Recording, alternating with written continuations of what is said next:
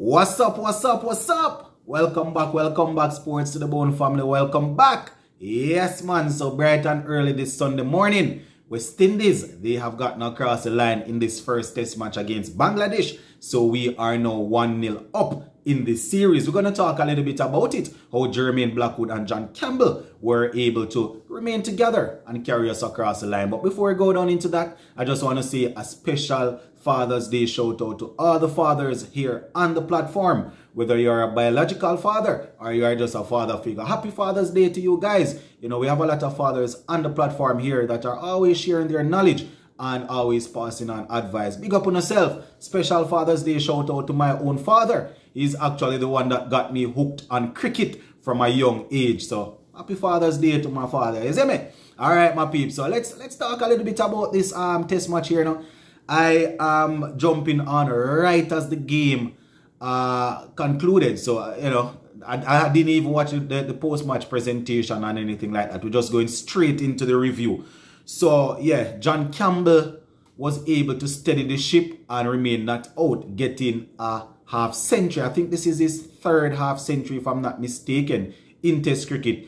Probably his highest test score in the region here. So, shout out to John Campbell for picking up a half century. And not only that, but remaining there and staying steady and focused when the ship was basically, you know, dilly-dallying. So it was good to see John Campbell and Campbell and Blackwood coming together and basically, you know, showing their class and making sure that they brought us over the line. Two batsmen that we usually look on, you know, with a one eye saying, what are they going to do? But the fact that we're in that position and they were able to come together, relax and just carry us across the line, it was definitely a good look. So we take this game by 7 wickets.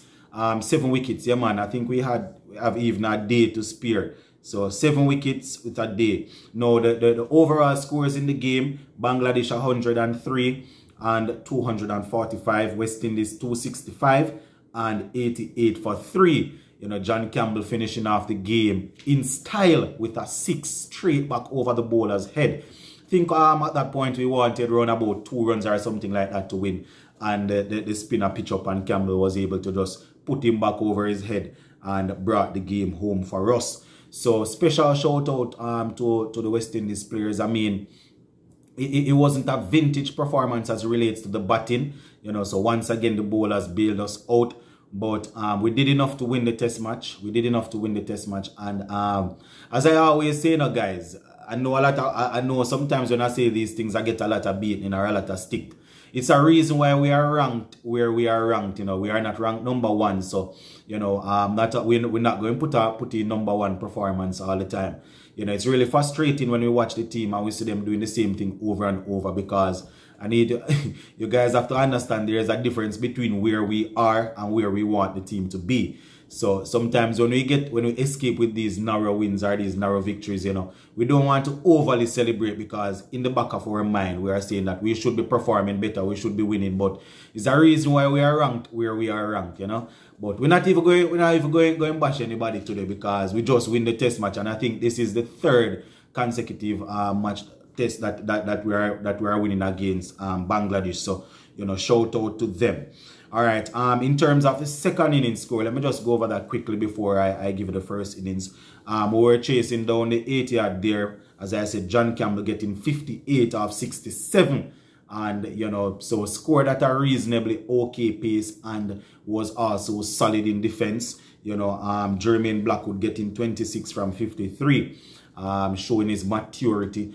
As I said in a previous video, the man is the vice captain now. So this coming in and going guns blazing and getting out can't work. You know, you have to shepherd, you have to shepherd somebody you have to hold some of the responsibility as a leader in the team.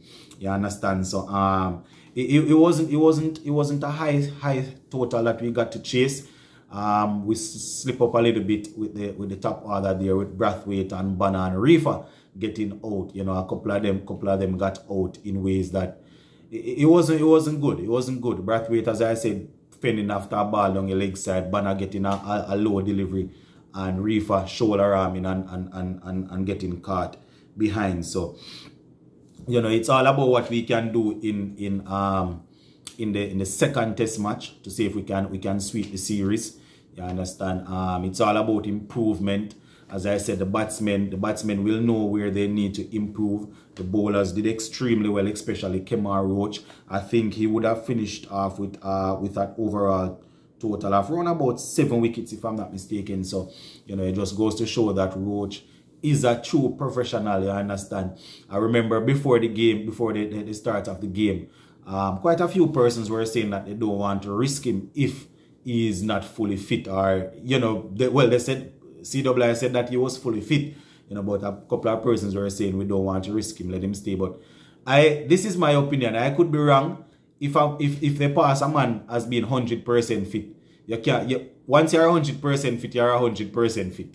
You understand? You might not be as sharp as you were before in terms of your match performance, but fitness is fitness. If you're 100% fit, you're 100% fit.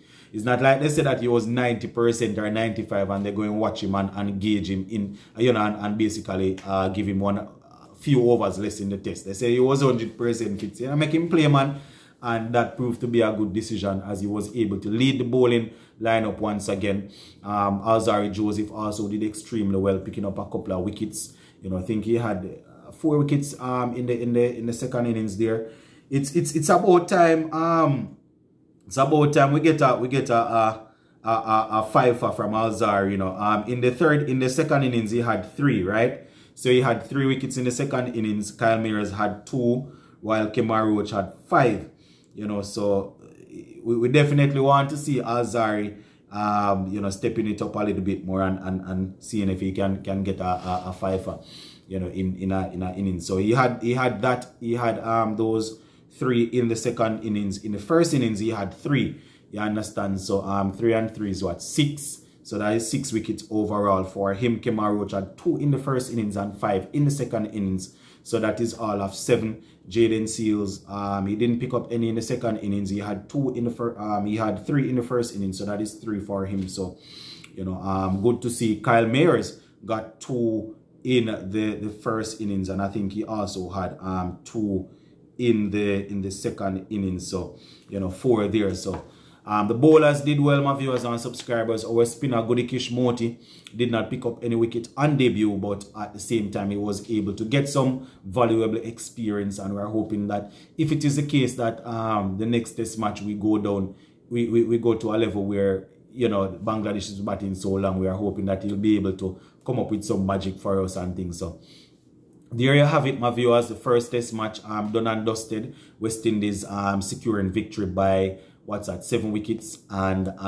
day to spare. So they can just go and get their foots up, relax for the rest of the day. They have tomorrow off just the same, and then it's back working, back on the training ground, working. Batsmen focusing on where they went wrong. Bowlers seeing where they can be a little bit more efficient going into the second test. It's always good to win the first game of the series, but you definitely want to finish off the series strong, just as how we did when we went to Bangladesh, when we had Joshua Da Silva, Bana, and a couple of other guys scoring some runs there.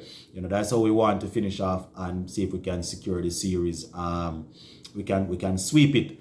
The couple of guys that did not score, Joshua Da Silva didn't bat in the second innings, but the first innings he didn't score anything. So he will definitely need to get his head on a swivel.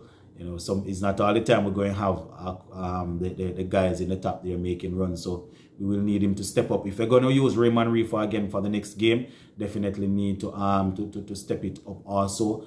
I am not going to drop him. I would be using the same team. You understand? I don't know what the pitch is going to be like. It might be a case where they see that the pitch might call for something different, so they might change it up. But in terms of the team in itself, I would give them the same team another go. I know quite a few persons are going to be saying that Tejnara and Shandopal must come in for Floyd Reefer. Some even going to say that he must come in for John Campbell.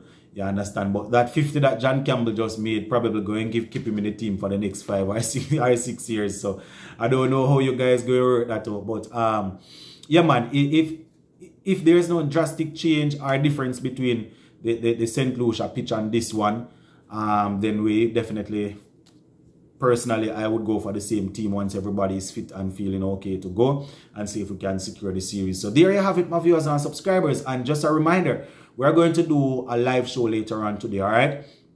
So around about, we can go live maybe about 6. All right, so 6 o'clock later on this evening, we are going to be going live. By that, everybody should have had their Sunday dinner and relaxing, and we can have a chat. So 6 p.m. later on, that's going to be around about 5 p.m. Jamaica time. We will be going live so we can have a chat about the performance of the guys in this series so far. So those are the major highlights. As I said, I didn't watch the post-match presentation, but I have a feeling that Kemar Roach is going to be named the man of the match, even though Brathwaite had a 94. Kemar Roach 7 wicket, probably going to trump that. So those were the highlights, my viewers and subscribers. Brathwaite getting 94. John Campbell getting in the 50s. Kemar Roach picking up 7 wickets. Kyle Mayers continuing his outstanding bowling performance, getting a couple of wickets for us. Campbell Blackwood, the vice captain, staying with John Campbell to see us across the line. So from a general point of view, we were able to get across the line, but there are quite a few things that we need to shape up on, and we're going to be touching on those later on the live. All right, my peeps, blessings, and once again, happy Father's Day to all of the fathers. Big up.